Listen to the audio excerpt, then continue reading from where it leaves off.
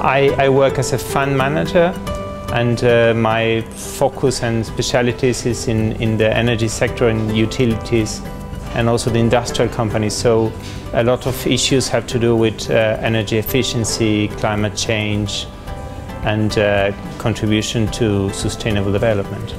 I decided to enroll in the program at the University of London because of the content, because of the quality of the institution and the program, and also because of the tutor system of the UK university system.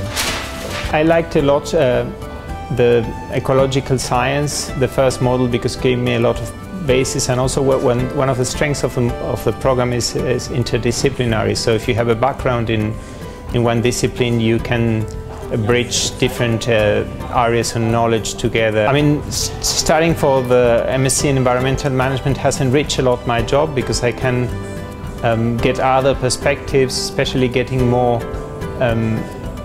say, solid basis to approach some problems that before I was not able to do that. I think that the first years are difficult because you don't know how the process and the system works.